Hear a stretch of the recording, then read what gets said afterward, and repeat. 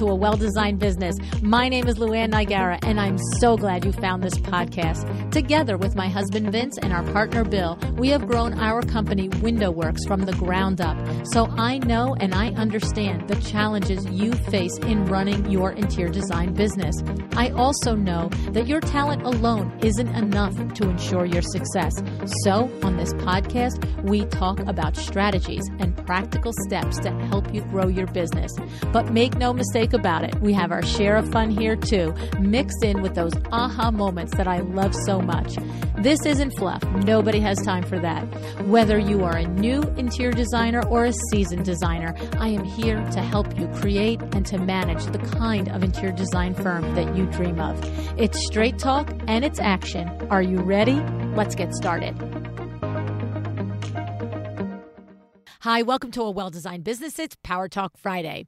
Here on the podcast, we've had dozens of interviews and conversations that talk about the importance of us showing up as the leader, right? Of the CEO mindset, as Desi Creswell calls it, right? The value of systems and processes in our business, second, right? And also the need to make sure that we are not down doing things that other people around us could be doing, whether they are full-time employees or subcontract employees or consultants, whatever it is. We need to always be questioning ourselves on what am I spending my time on, right? Now, if you're a longtime listener of the podcast, or maybe you're somebody that has taken professional development courses, or you've worked with a coach, then you probably at least are on board with these concepts, right? And you probably get it, and maybe you've been successful at this transition. But if you're anything like me, sometimes knowing and doing can look very different, right? As creatives, as entrepreneurs, it's often difficult for us to actually find out how to get that great idea from point A to point B, or how to free ourselves from the daily tasks in the daily grind. And why? Well, because sometimes it's hard to let go, right? Sometimes it's hard to trust that somebody will do it, or do it as well as we do it. And sometimes we just get in our own way. We get so stuck in the weeds that we fool ourselves that it feels productive to be doing those grind daily tasks that we really would be better served if we gave them to someone else. But my guest today, Hunter Lowder, she knows the difference, and she offers a service that helps get us from point A to point B efficiently. Because you know what she is? She's a fractional COO. How cool is that, right? She is also the co-owner of Tortoise and the Bear, which is a business strategy, operations, and mindset coaching company that supports visionaries like you and me in bringing their wild and crazy dreams to life. She couples her past experience as a CEO of a multi-million-dollar company with mindful coaching techniques and approaches. And when she does this, Hunter helps service-based business owners create and prioritize a strategic plan to grow their impact and to move their business forward in a way that's sustainable. And what I mean by that is in a way you survive it, okay? It's sustainable for you as the CEO, right? So today, Hunter is sharing with us tips for how to make the changes in our business that help us capture that CEO mindset and break us out of those day-to-day tasks. So I'm really excited to share this interview with you.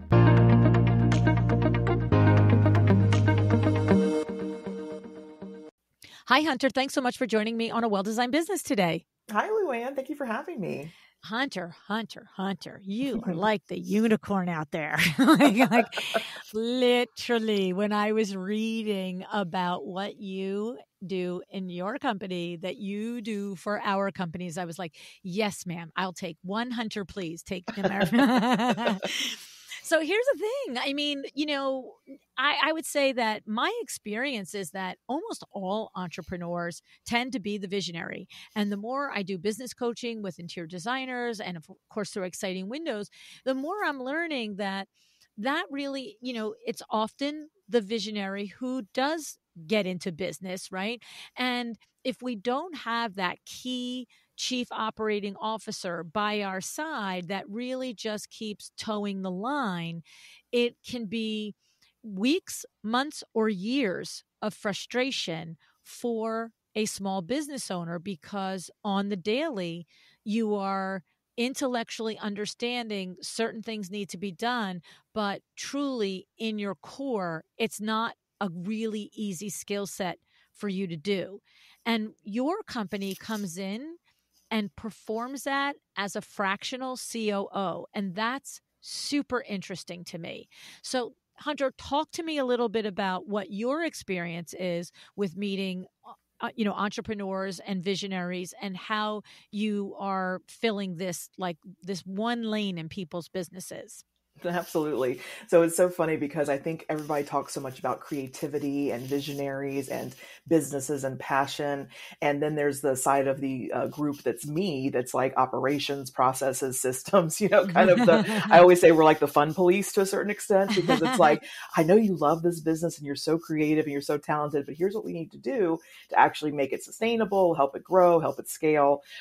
So my background is actually in the luxury hospitality industry, where I was surrounded by creatives. I mean, just every, photographers, videographers, DJs, musicians, wedding planners, florists. They're just so creative. They're so visual. They're so talented. And I would just watch them struggle with their businesses over and over again when it came to like the systems and the processes and avoiding burnout with that kind of sustainable element.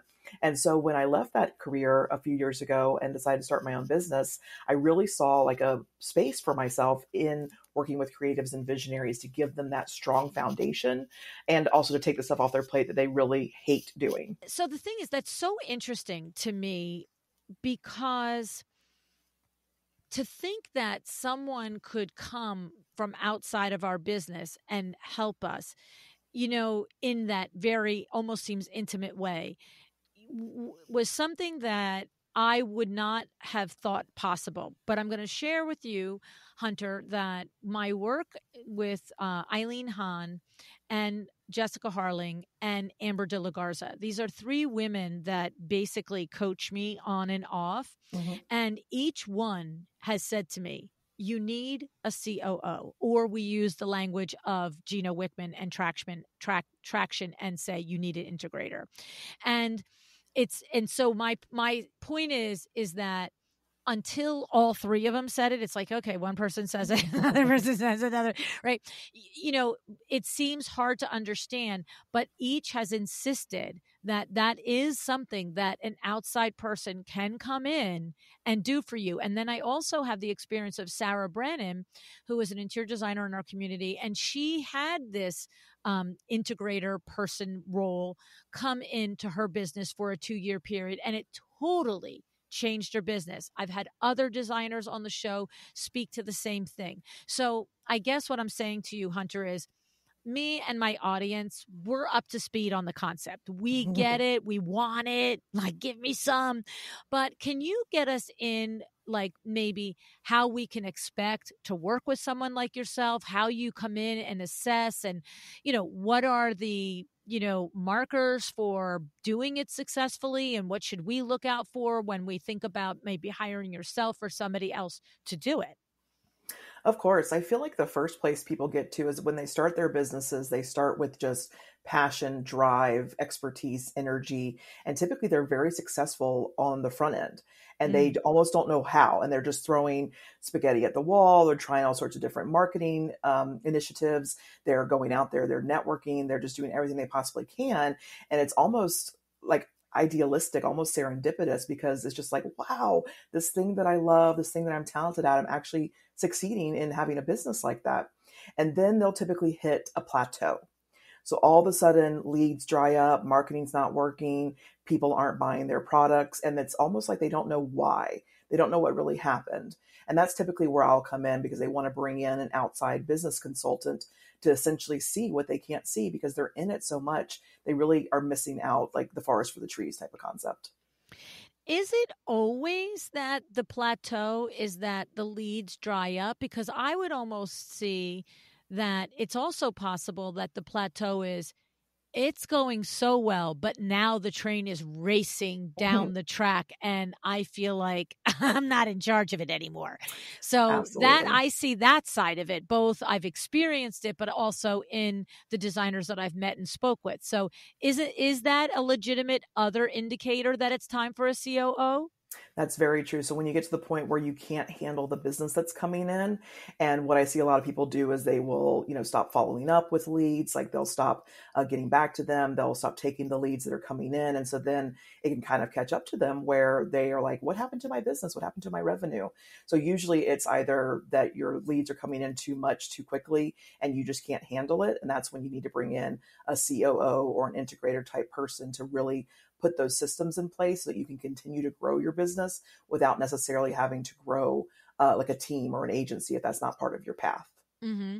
And then the other place that I see happen, and you tell me, I'm sharing experience between personal and men and women that I've coached, is that the original entrepreneur gets it going, gets all the things Hmm. happening, gets it to 3 to 5 employees maybe, right? But now the business is growing and decisions need to be made on the daily, and the whole organization is accustomed to that CEO to being the decision maker. But my experience is that there's that moment where the visionary is seeing the next level for the business, but is consistently caught in the weeds on the day-to-day decisions. But because the business has gotten to say 750,000 or a million Hmm. five, somebody's got to make those decisions. But the 3 to 5 faces that are there, they're amazing, wonderful people. They're doing their role,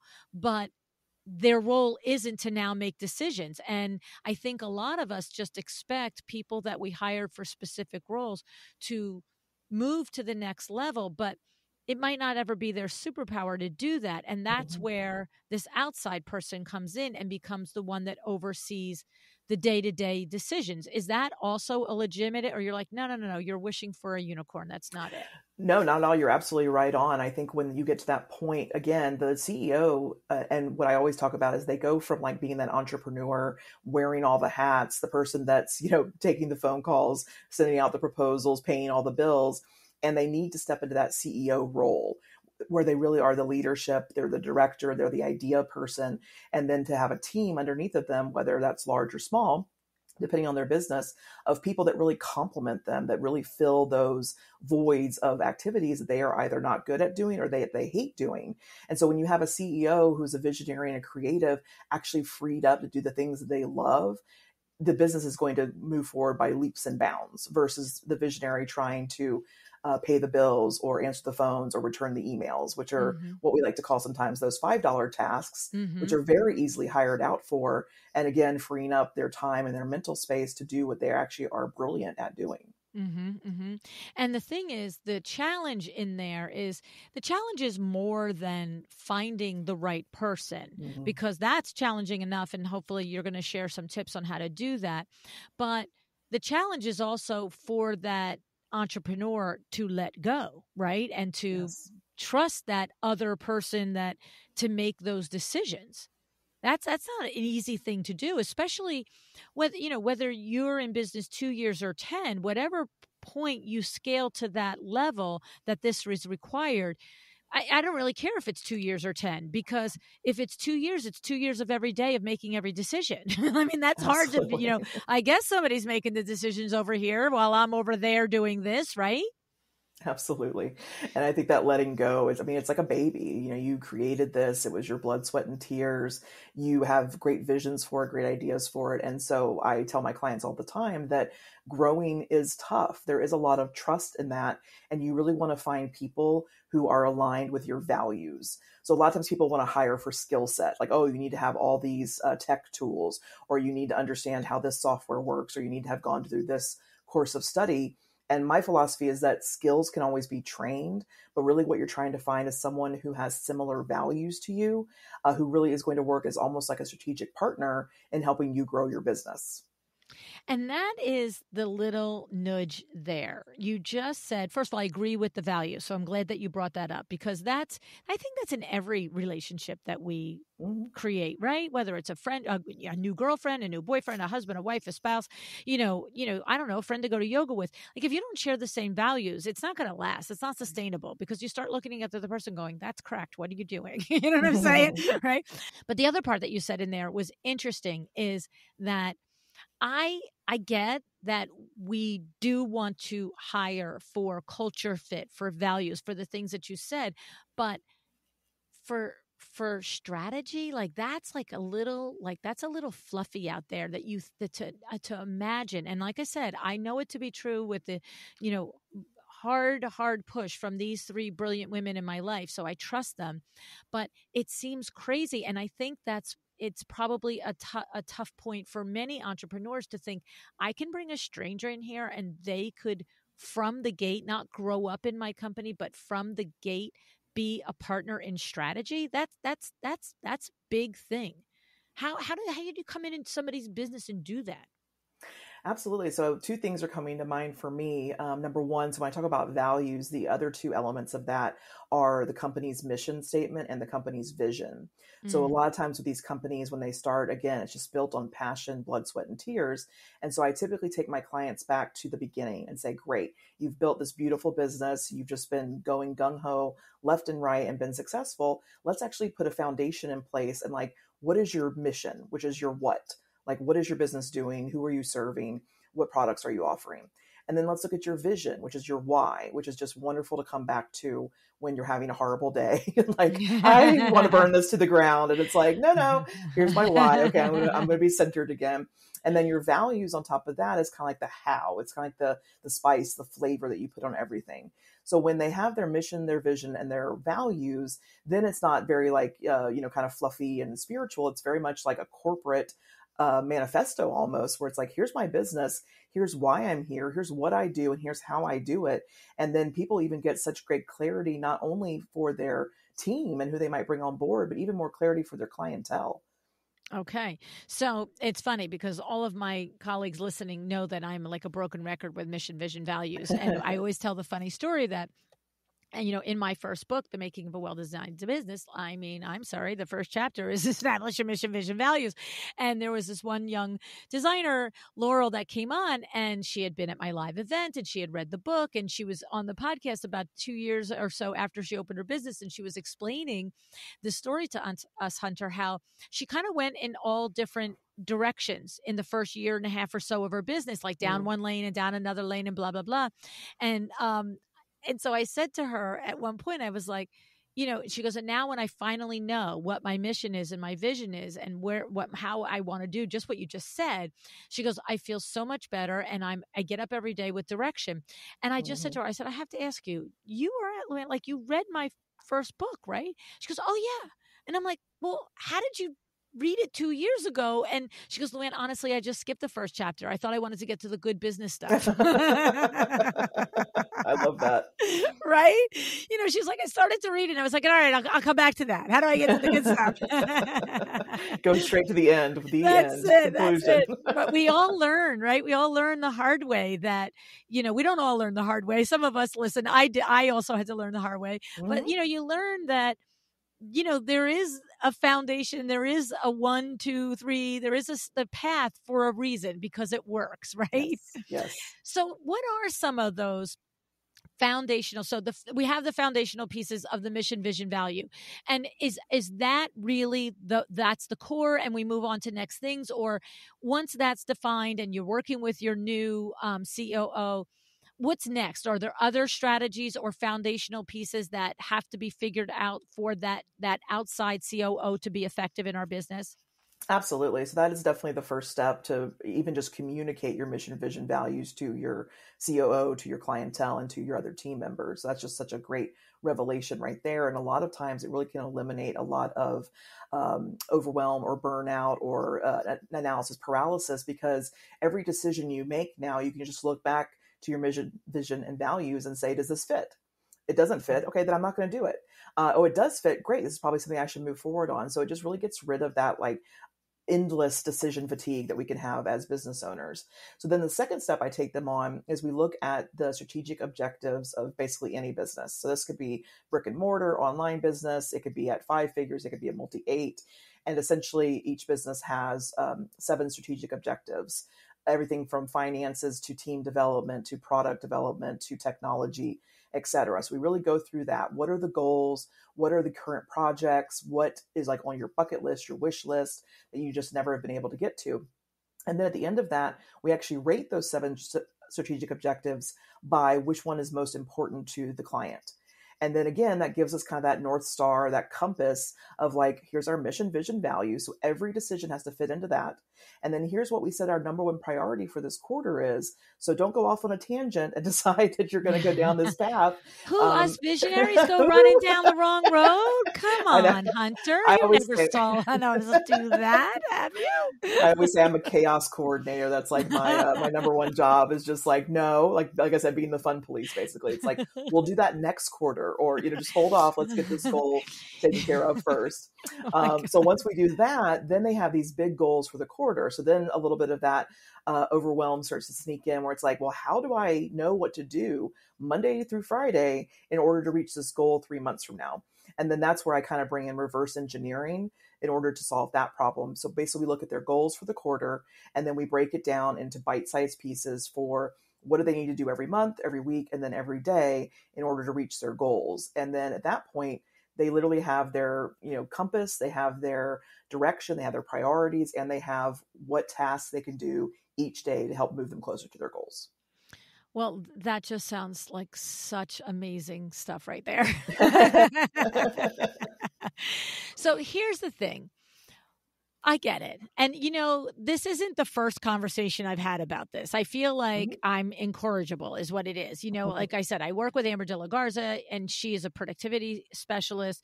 I've had conversations with Deborah Scarpa about the visionary integrator role. I said my cousin Eileen Hahn. We've got multiple members in Exciting Windows running the traction system, which is pretty much having a COO, right? And it's like one of these things where it all makes sense. It's like, give me some of that. I want some of that.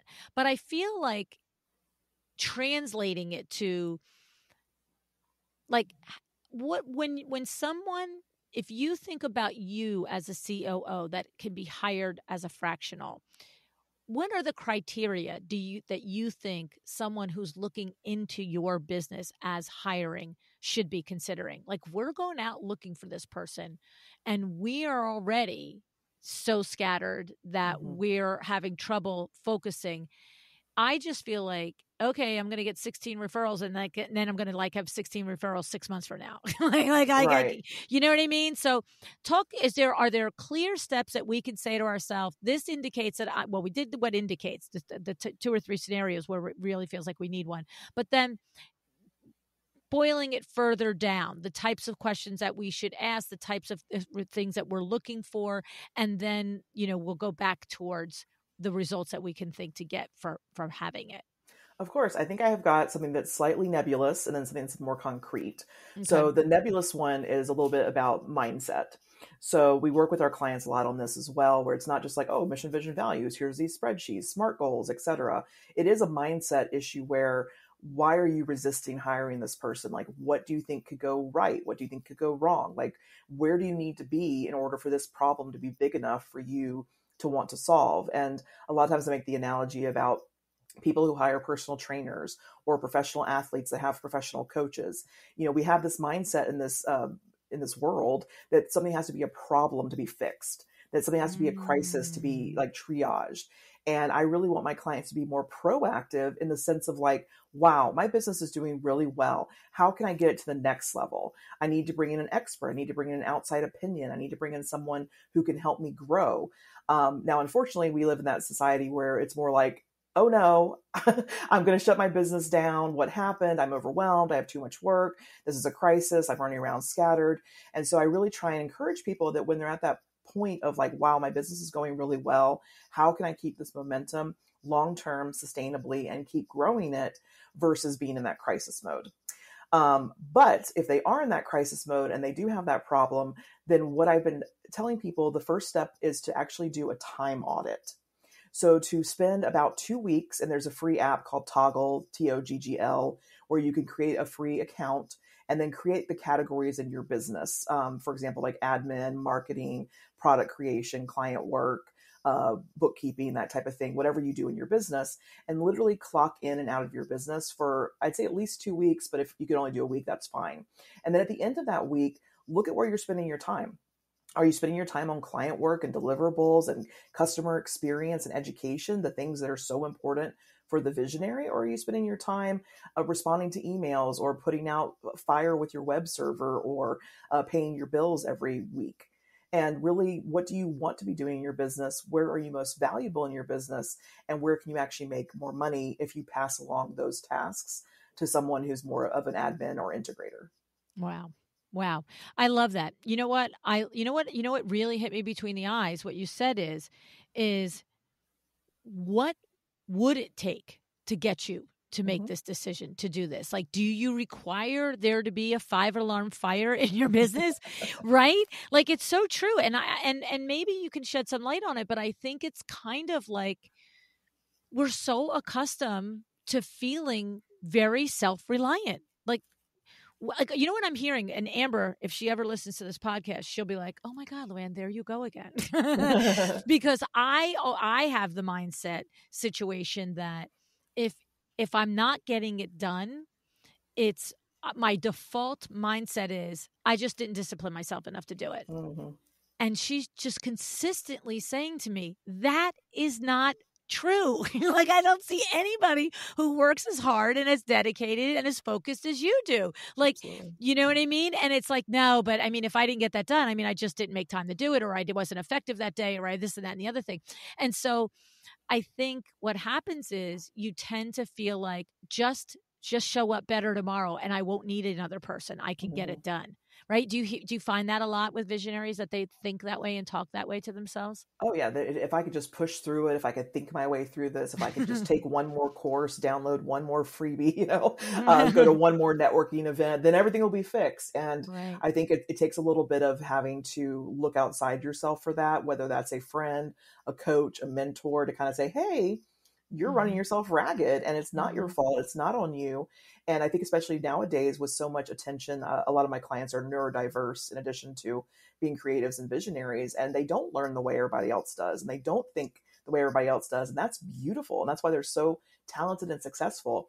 And so one of my big things is that when everybody says you have to think a certain way, you have to act a certain way, you have to do a certain way, none of that's true. Because Mm. we've seen time and time again, the true visionaries, inventors, creatives, like masters of their time have been the ones that think Mm. outside the box. Mhm. Right. It's so true. Right? It is so true. When you see it on the darn movies, you're just like, wow, that person was really off the wall, but look what they created. Hmm. Right? It's like Absolutely. totally thinking a different way. So I love that the mindset part of it is, the mindset is part of what you address, because I do think whether it's the stories that we tell ourselves, we talk a lot on the show about the stories that we tell ourselves about fees and charging. Mm-hmm. And I've said completely transparently to my audience for years, yeah, I don't have a problem. I don't have a story in my head about charging my worth, but I do have crazy, crazy stories in my head about what my expectations of myself are. You know what I Mm-hmm. mean? And they're just as um debilitating is not the word, because they're not debilitating, but they're just as damaging, I guess, is kind of a Mm-hmm. word, right? They're just as inhibitive. It is, you know what I mean? You know what I'm saying, right? Yes, absolutely. Yeah, yeah. So, okay. And so you said that was the nebulous part. And then what was the other part? So then the concrete part was kind of doing that toggle time Oh, audit. So okay. really like very much numbers, facts. It's black or white. It's in your face. You can see exactly what you've actually been focusing your business on. And one more thing, I will actually go back to the nebulous side of thing you mentioned. Like language is so important. How we talk to ourselves, how we talk to our clients, our copywriting, our marketing. And a big thing I'd say to my clients at first is we really try and eliminate the words should, have to, must, and even Mm, need to, because when that stuff starts coming up, it's usually like, Where's that coming from? Is that something your parents said? Is that something your college professor said? Is that something that your friends and colleagues expect of you? Whereas even if we just change it slightly to, instead of I have to do this, I want to do this, Mm. it's automatically just lifts a huge weight off of people's shoulders. And again, they can go back to their mission, vision, values and say, is this in line? I want to do it. It's in line. Great. It's like green light. And it just takes so much of that pressure of decision making off of them. Yes, love it. I love it.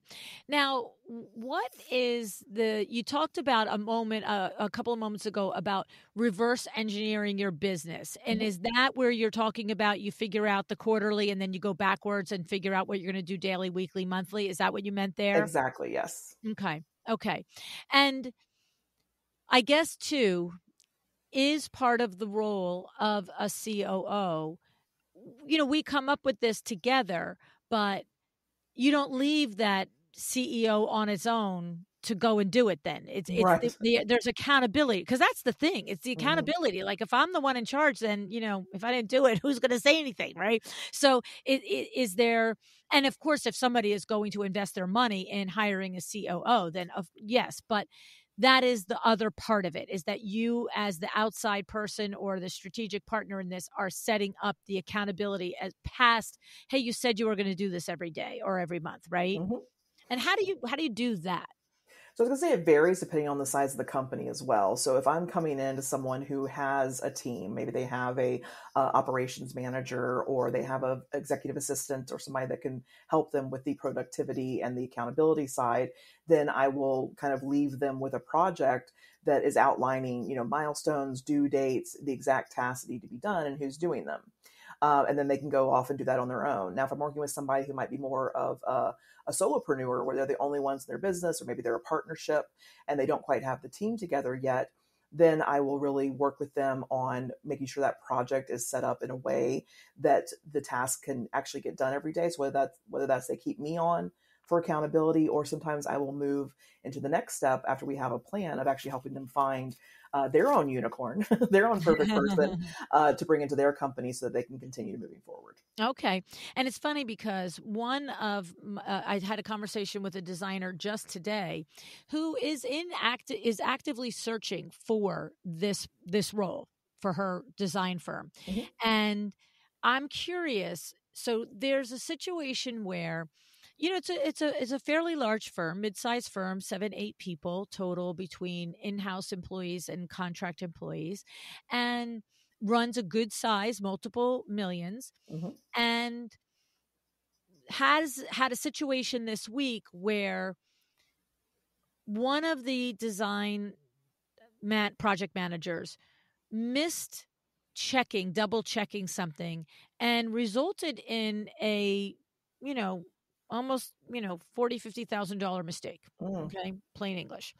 And what she said to me was, I cannot get this operations person soon enough, Mm. because if I have to check everything, then I'm doing it. like, Yep. like what is the difference between, me checking everything and actually doing it?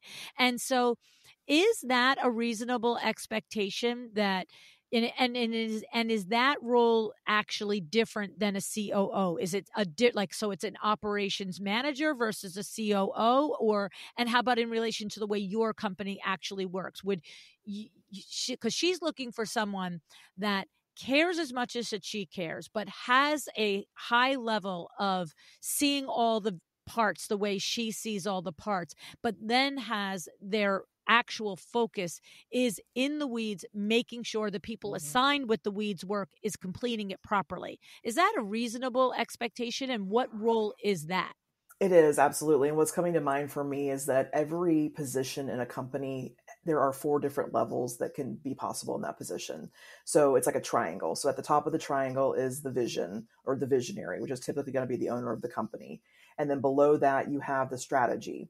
And then below that, you have management. And then at the very bottom, the biggest part of the triangle is implementation.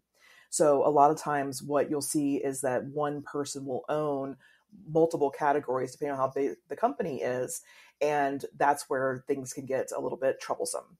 So Mm. her, as the owner of the company, is the visionary, and it's a 7 to 8 person company, like you mentioned. So she probably really shouldn't be too much into the strategy, minus like, here's what we're doing for the year, here's our goal. But that person's job is really to come up with new products, to market, to network, to get the name out there, to be the representative of the brand. And so what they want to bring in is like a fractional COO who's really going to handle the strategy and the management of the strategy. And then at the bottom, you have the implementation of the actual doing of the strategy. But when you have the owner, because it sounds like she's doing vision, strategy, management, and Mm-hmm. then she's also cleaning up messes and implementation, it's no wonder she's overwhelmed. It makes Yes. total sense. Yes, yeah. And disillusioned, right? Like just Hmm. like what the like how does this happen, you know? And I guess the thing is if you were to and I love the way you just like literally saw it so clearly. So it's not that we should expect the people that are in the implementation lane to never make a mistake. That's Hmm. not like, see, that's what my way of thinking is. I know we're all going to make mistakes, all of us. So it's not that, okay, I need better people that are doing the implementation that are not going to make mistakes. It's the answer is she needs that management level in between, overseeing it with eyes every day, as opposed to her eyes, which is check-in eyes once a week or once every 3 days or whatever it is, right? Absolutely. And I think when you have a business set up where someone can make a $40,000 to $50,000 mistake, really examining what happened there. What was that, a system issue? Was that a management issue? Does she need better people, different people? That's really an important thing to really examine. Hopefully before it happens, not in a Yeah. reactive way. Yeah. Yeah. No, Yeah. no. I mean, and these are the tough lessons that you learn in business, right? So, okay. All right. And so it's a logical thing. I love that it's a logical thing.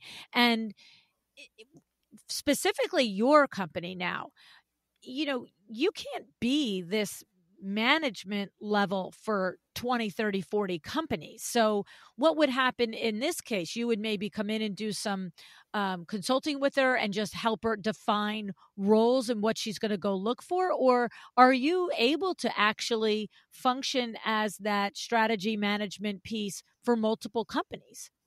I'm able to function for, I would say, again, depending on the size of the company, for about 3 to 4 companies as a fractional COO, Mm-hmm. depending on what they need, of course. But that's usually about my limit. And I actually really enjoy working very deeply with people and helping them on their long-term goals. But if I'm full, or maybe they don't have the budget or the need for that, people also bring me in on a project basis, whether that's to bring on their team, bring on their technology, put their systems in place, like with standard operating procedures, SOPs, and that kind of thing. So that's where I have more of a short-term offer that's I offer to people. That's about a 6-week program where Mm. we come up with their strategy, their to-dos, and their projects for a quarter. And so they can either do that for 1 quarter and then go about their merry way, or they can come back to me every single quarter. It just really depends on. And what I love about my business is it's so not cookie cutter. So it's like, I wish I Mm. could say every single business is the same. Here's exactly what I do. But I go into businesses that are so, so different. And so it just depends on where they are. And my big talent is I'm a super solution oriented person. So I Mm. don't care what problem you're having. I can absolutely find a solution for you. It might be outside the box, might be counterintuitive. But that's really what I offer to my clients is decades of business experience in multiple types of business, where I can look at your problem from the outside objectively and I can help you solve it, because you're looking at it subjectively as your baby and you're like, no, why is this happening? It's like, okay, let me come in and be that neutral person who can really get you back on track and headed towards your goals. Okay. Okay. And so when I envision the process of working with you where it's that 6 week and we're, setting up the goals for the quarter, then you are outlining for us what the deliverables are, well, working with us to outline the deliverables and working with us to establish what the accountability is. But then you're back out again, and we're now either finding someone else in our team to be the accountability role, or we're functioning as that accountability, being the one to be accountable until we get to the point where we're ready to hire for a full on COO. Is that right? That's usually true. I do offer like an accountability kind of ongoing consulting as well. If people are like, you know what, I just want to talk to you every week and make sure that I'm headed towards my goals. I don't want you like looming over my shoulder or necessarily in my business just yet, but I do want somebody there as kind of that outside resource to help me move forward. So the 3 ways I work with people is that retainer, that 6-week program, and then I can also do ongoing accountability if that's really where they need help. Very interesting. Okay. So now one of the things is that having come from the luxury industry that you did come from, I don't want to not have a few minutes on this conversation because, of course, that's a direct correlation to interior design is, and you talk about the difference between an average customer experience and a luxurious customer experience. So give us your, feelings and thoughts on that, Hunter. Absolutely. So one of the things I look at with all my clients is we do like a customer journey audit. And again, it's just from start to finish, how do your customers find you? What process do they go through until they hire you? How do you onboard them, offboard them? How do you follow up with them if they don't hire you right away? And it's just so amazing how many very, very small things can be implemented to make that process so much more easy for the client to implement, but also more luxurious for their clients to experience. And is that a one-off service? Because that, is that a one-off service? Well, it's so funny. I wasn't going to say this just yet, but you actually reminded me. We actually have a free customer journey audit that I offer for podcast listeners. Oh, wow. So after they listen to this podcast, they can visit our website and sign up for a free customer journey audit. And within 3 to 5 business days, I essentially send them back. It's usually about a 20 to 30 minute audit where I have at least 3 actionable suggestions of things they can do really easily in order to kind of plug the holes or make the customer journey a more luxurious experience. Okay. I love that. And the thing about that is, it seems it's obvious. We know the reason why, but we have to say it out loud. The reason why that we want to up level our customer service experience is because then we up level our fees, we up level our profitability, we up level every aspect of our business. It's that whole strategy of rather do 10 customers with this gross profit than 30 customers at this gross profit, right? Absolutely. Okay. And do you find that when you review people's audits or you actually work with someone to improve their customer journey experience, are there certain places that are typical that, busy but well-intentioned but busy, interior designers are going to drop the ball on something like that, on that customer journey experience? I would say overarchingly where I'm always amazed is how people really drop the ball on follow-up. We are so focused on bringing new clients in, that kind of top of the funnel, like getting new faces, getting new people on our email list, getting new podcast listeners. And then of course the clients that just hire us and sign the contracts, like no question. But then there's I would say a pretty large majority for successful businesses of clients that just kind of go by the wayside. And sometimes they're just not quite ready yet. They needed to make a decision. They needed to move some money around. Maybe they were deciding on a certain design or decor, and they never get followed up with. And I cannot remember the name of the journal. I will need to look it up. But there was a survey that came out a few years ago that said that I think it was 85% of all people that inquire in a business end up purchasing within 18 months. Oh, yeah. You know what? We had Mark Richardson give a presentation, right? Is that the same guy that you were? I think it is the same guy that said that. Yes, thank you. I was like, what is his name? Yes, I think it is because we had him speak at our CEO conference for Exciting Windows in the fall of 2021, I want to say. I don't remember what it was. Maybe it was spring of 2022. I don't remember what it was. But he spoke and he told us that statistic. And of course, my husband, Vinny, is like a rabid animal when it comes to follow-up. Awesome. And he is just like, he's every single week in the sales meetings. He's like, if you give somebody a quote 3 days later, you have to ask them if they got it. If they said they got it 3 days later, you have to call them and say, do you have any questions? If they said that, la, la, la, la. And when Mark told us that statistic, then you just literally put fire on Nagara. Like you just literally put fire. It's like, see, 85% of the people are going to buy in the next year. And if you're not the one following up, they're just gonna call somebody else, Absolutely. And we have those Yes. like 3 week or 3 month, 6 month, 9 month, maybe follow-up plans. And then after that, it usually drops off. And so I think the point of that is, 18 months is actually the Yes. time period. And so if you want to increase your closing ratio and increase your sales, then having a follow-up plan, and again, an automated one, it doesn't have to necessarily involve your time and attention, depending on how big your company is, where you're reaching out to these people, or at least giving yourself a reminder to reach out to these people. And the great thing about that is it actually could make the sale a lot easier, because if it's a year down the road and they still haven't done anything, then you're kind of like a sore reminder of this thing that they wanted to do and still have not moved forward on. So a lot of times that even increases your chances of them becoming a client. And the fact that you even remembered them, people feel so anonymous, I think, with as consumers sometimes. And so the fact that you're like, hey, we talked a year ago, how's your project going? And they're like, I never started my project. So good to hear from you. I would love to get it started now. It's just such a great conversation. Yes, and see, I love that. I love that spin. And anyone listening that is coached with me, they know that this is the way I'm always spinning things. It's like, take it out of your head. You feel funny a year later, 18 months later to reach out, but flip it around. Like that person is going to, just what you just said, Hunter, that person is going to think, wow, this person remembers me. Like they're not Yes. like, you're bothering me. Even if they don't want to do it, even if they did get it done somewhere else, I don't think the knee-jerk reaction is, I can't believe you're calling me 18 months later. I think the knee-jerk reaction is what you said. That's interesting that company like continues to do follow-up. That's either they're literally personalizing and saying, I can't believe they remembered me, right? Or they're just observing the organization of the company and the stick to itness of it, right? Stick to itiveness. I don't use words.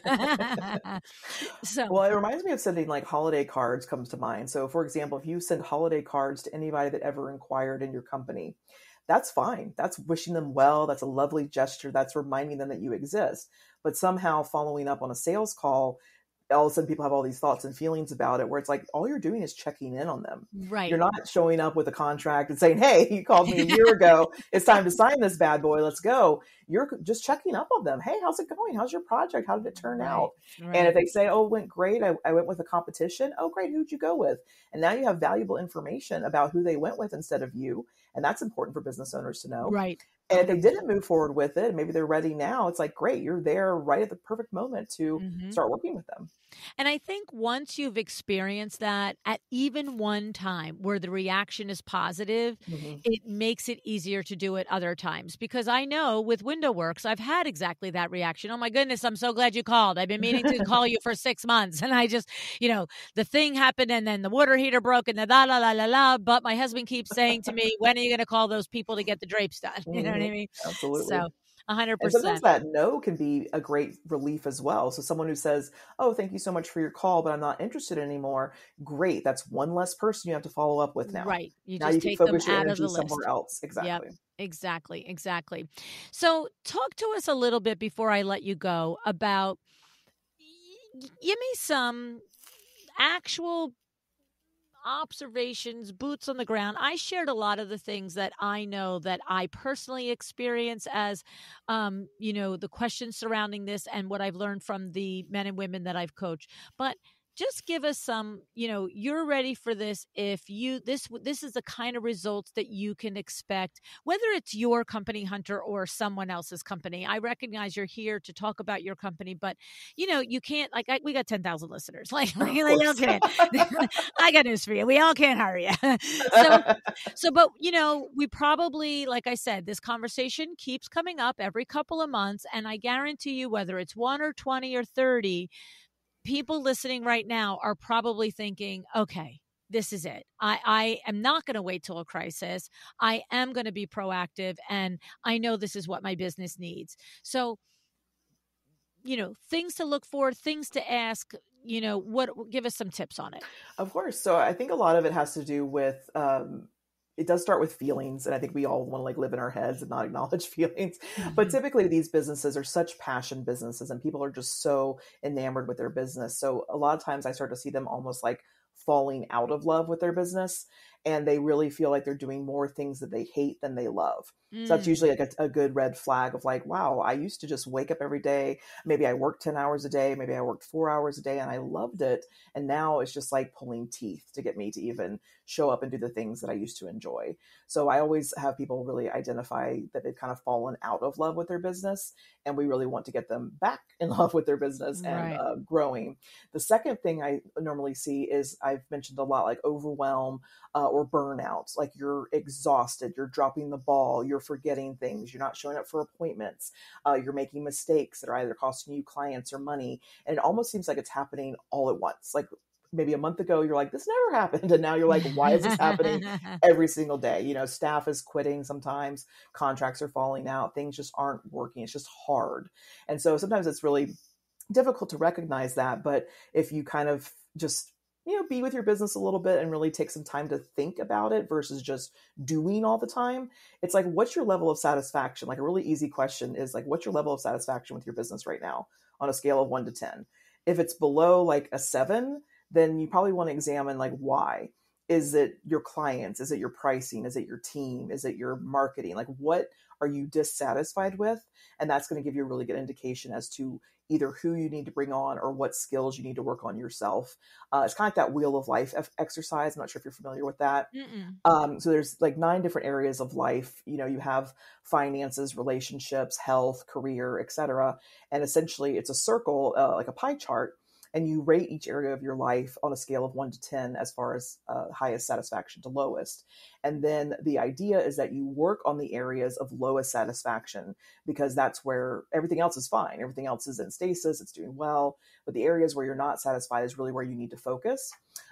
So part of what I offer to my clients is we actually do like a wheel of business, where we look at the different areas of their business, those different 7 strategic objectives, and rate their level of satisfaction. And then that typically gives me an idea as to what they need to work on first. And that's how we progress from there. Okay, great. I love that. And then when we think to go out and look for this person, do you have a couple of questions that the that a potential COO should be able to just give you straightforward answers to? Like I'll give you an example. So I interviewed someone who is an SEO strategist, and I was explaining how one of my chairman of the board clients had a really, really awful experience with an SEO company that after 6 months, plain English, highway robbery, just like Mm, literally ripped her off, did not do any of the deliverables. And what happened was, in pulling it apart, I think we both realized that the deliverables were not clearly enunciated, and they mhm, were talked about in terms that felt like mumbo jumbo. And mhm. so then instead, now I said, okay, if I'm looking for an SEO person, what am I putting to the line? What am I putting on the table and saying, how do I evaluate them? So what are some of the questions that you would expect if you were going to go hire a COO, that you're going to say, I want to know this, this, and this? Absolutely. So I'm a big connector type person. Like I'm huge on knowing people in your industry, having friends, people in your industry, networking with those people as well. And that would literally be the first place that I would go, is to look at somebody who maybe they're a little bit more successful than I am, or their business is where I want my business to be, and find out who works with them. The great thing about fractional people like us is that they can work with multiple clients. So it's not like, oh, they're just with that person and I can't, go anywhere else with that. Right. So that's usually the first place I look, is getting a personal recommendation. I think is half the battle. If you don't have that ability and you just want to either put a job ad out there or start to interview people, then I believe the question you brought up, actually the SEO company, and then the other woman you mentioned that had the $40,000 mistake, makes me think about, the question to ask is, tell me about a project that did not go well, or that had difficulties, and how you fixed it and how you approached it. Because people's ability to problem solve, like I mentioned earlier, I think is the number one thing that integrators and COOs do.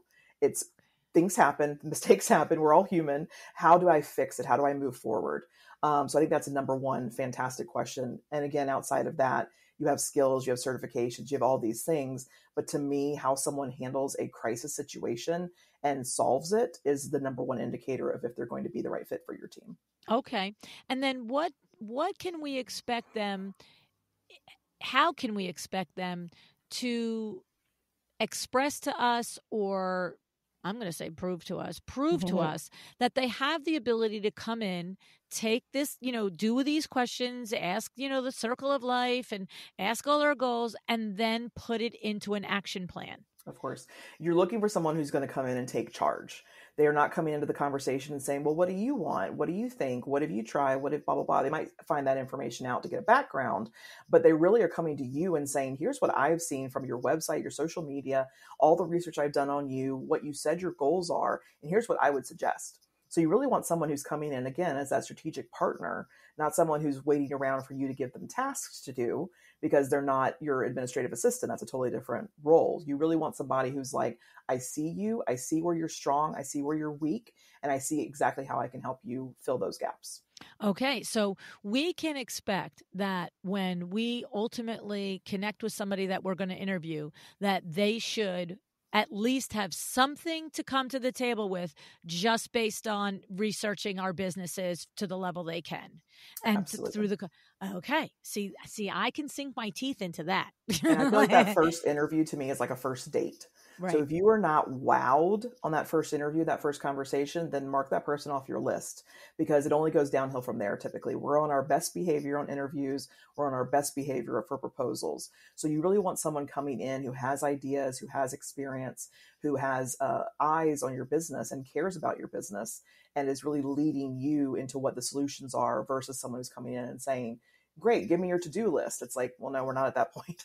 I want to grow my business. I don't want just my to-dos done. That's part of it, but not the biggest part. Right. That's the thing. And that's interesting. That's good information. And I don't know who else thinks it's good information, but I definitely do, because I don't know that I would have thought that it was reasonable to think that someone, based on maybe some research and a conversation, would sit down and say, this is what I see that you need. Like, I would think they would have to get up to speed 2 or 3. I would have to take the chance on them. They would have to work for me for X amount of weeks or months. And then they say, this is what I think you need. You know what I mean? So, but you're saying there should be some level of that kind of, seeing that in their personality from day one. Absolutely. They should just have that natural insight, I think, into business. And that's why I say, too, my clients all vary and their businesses all vary, but business at the end of the day is more or less the same concept. It's about, optimizing your hours, getting your products out there, having clients purchase them, and providing amazing delivery or fulfillment of your offers. So it really doesn't matter if you're brick and mortar, online, 5 figures, 9 figures, whatever you are, the concepts are still the same. And so someone who comes in that understands business, period, and can give you that feedback is really going to be a game changer. I love it. I love it. I love it. I'll take 2. Take 2 and call me in the morning. Oh my goodness, Hunter, thank you so much. Thank you. It's so helpful. And I know so many of us need the services of a COO, an integrator, whatever words we want to use, the person who makes all the things happen, all the magic in our head. Like I remember Amber saying to me, she's like, there are people, LuAnn, that you sit down with and like all your ideas spill out. And the next day they put it in, it comes to you in a spreadsheet. I'm like, right. Are? So that's exciting. So awesome. Hunter, just let everybody know how they reach you and how they access the audit and all the things. Of course. So I love to talk with people on Instagram. My handle is Tortoise and the Bear. And then the free customer journey audit for podcast listeners is tortoiseandthebear.com/podcast. All right. I love it. Thank you so much for joining us today. I appreciate you. Thank you for having me.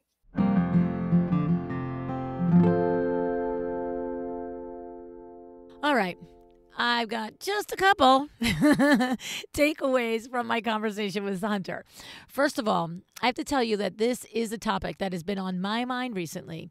As I mentioned in this episode, I've had not 1, but 3 of my coaches, Eileen Hahn, Jessica Harling, and Amber De La Garza, all push me to bring on somebody as a COO integrator.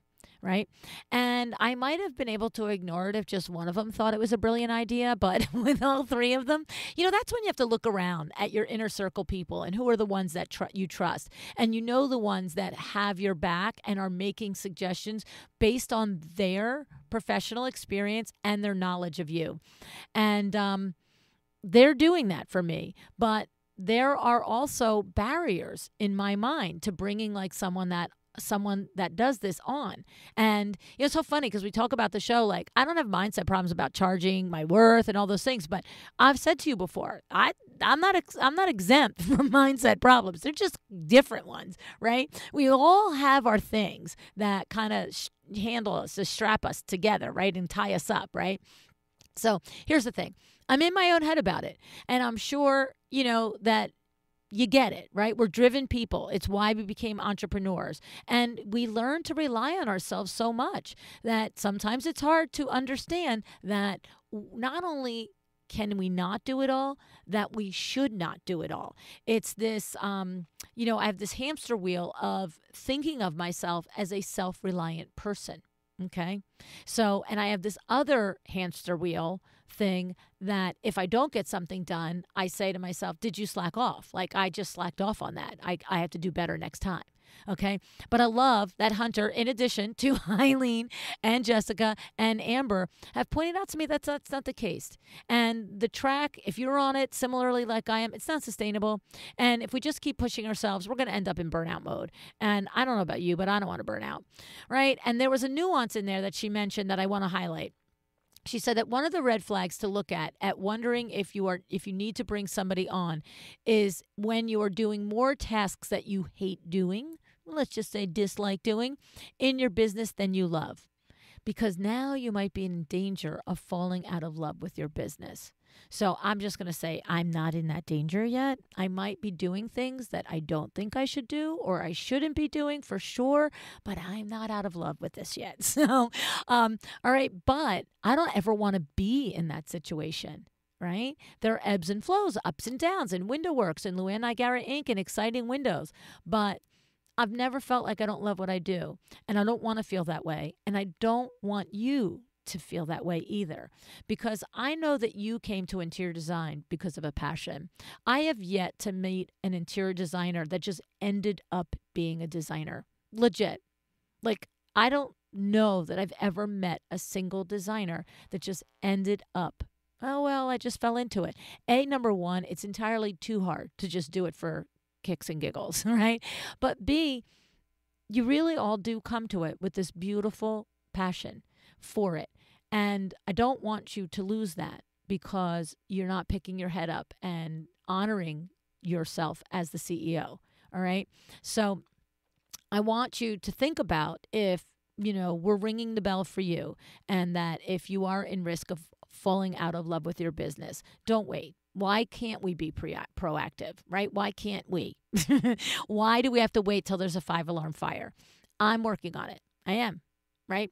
I know there have been many times in my business when I've waited until everything was on fire before I hired someone to help me out. I have been there, all right? And each time, once that person came on, I've said, hello, why did you wait? Okay, so whether you want to reach out to Hunter or go ahead and start that customer journey audit, right? Or it's time to bring someone into your team internally to carry out that role, I hope that your biggest takeaway today is not to wait for the fire, right? And maybe you're listening and the fire is happening now. Don't be ashamed of it. We've all been there, I promise you, right? Just take comfort in the fact that it's never too late. You always can change course. You're in charge. That's the cool thing about being your own boss, right? You can go and find your unicorn that's going to bring in the strengths that you don't have, that will become your strategic partner and free you up to do the things in your business that you enjoy doing. All right? Love it, love it, love it. Thank you, Hunter, so much. Love it. Learn so much. And I appreciate that you offer this service to business owners like ourselves. And we will put the links in the show notes on how you can contact her. All right. Okay. So LuAnn University is opening up pretty soon. April 1st, registration is opening. May 1st, the classes are going to start. And you can go check it out now, LuAnnUniversity.com. All right. We have a full roster of 5-week courses. And we also have our brand new 3-hour intensives. All right. So thank you tons for showing up. I appreciate you. Decide to be excellent.